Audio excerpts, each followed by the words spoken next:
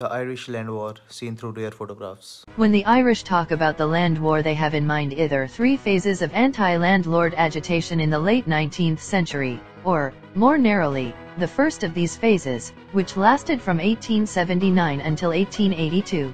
The movement emerged during a severe agricultural depression caused by crop failures and a sluggish market for farm produce. Economic conditions for farmers took a serious downturn in 1877, recovered partially in 1878, but deteriorated again in 1879.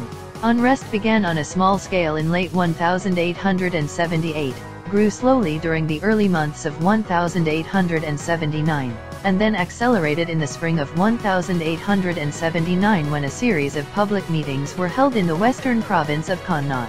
With the help of nationalist politicians, a land league was formed in County Mayo in August 1879 and the